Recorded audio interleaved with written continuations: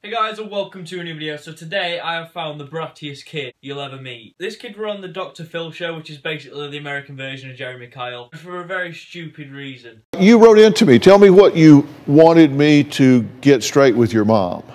I want my mom to understand that I can't live off of $1,000 a month, and I grew up on a certain lifestyle. She can't just take that away from me immediately. Is that lifestyle being a spoilt brat by any chance? She can't live off $1,000 a month. Like, I'm sorry, any normal person can live off $1,000 a month. And she's not doing anything to earn this, it's just like pocket money. She's getting $1,000 for doing bugger all. And I grew up on it. It's all I ever know. I can't deal with this.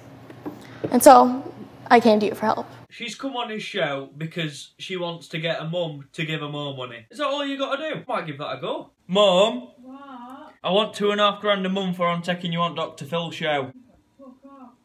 She works all the time. She doesn't do anything for me. She doesn't drive me anywhere.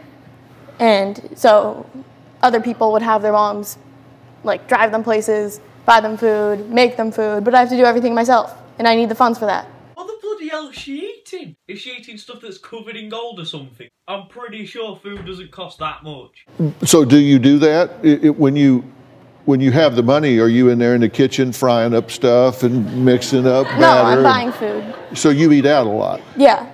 I make food at home, but then I get bored of just... I don't like cooking because it just makes a huge mess, and then my mom gets mad at me. And I don't like cleaning up the huge mess and doing the dishes. And then I just don't like eating at home because it's the same boring food. Getting your kids to do dishes, just slavery in my eyes. I'd be surprised if child services didn't get onto them for that. You say she's out there for you. How do you get to school every day? I do online school. I don't go to school. You don't go to school? Is it me or did our mate Phil find that funny? Yeah, how's she doing? She's doing okay. I had to push her a little bit to get some of those grades up. If only it was a literal push and she just fell flat on her face. You want a G-Wagon for your 16th birthday? I need my G-Wagon. There's no question. I need it. It's a bloody requirement. There's no question? Yeah. You need that? Yeah. My mom's buying a Bentley for herself. Why can't I get a G-Wagon? Why do you need a G-Wagon? I really want the G-Wagon. She needs it because she wants it. The interior is so nice, and there's no blind spots at all. Like, it's so big and open. There's so much trunk space. It's amazing. And they look so nice inside. And I really want a nice car. She wants to give me a Mercedes C-Class. I will accept that car. No, I started with a Honda or a Toyota, and then it barely gets. I will be happy with that car, but the thing is, I'd be happy with a 150 quid Ford car. Gets me from A to B, I couldn't give a crap. We started with a Honda, a Toyota. I started with a Toyota. Absolutely not. I will not be driving anything that can be considered an Uber X. A what? An Uber X. An Uber X? Yes, we're going Uber Lux and above. My car doesn't cost $231,000. Why not? I mean, why doesn't it?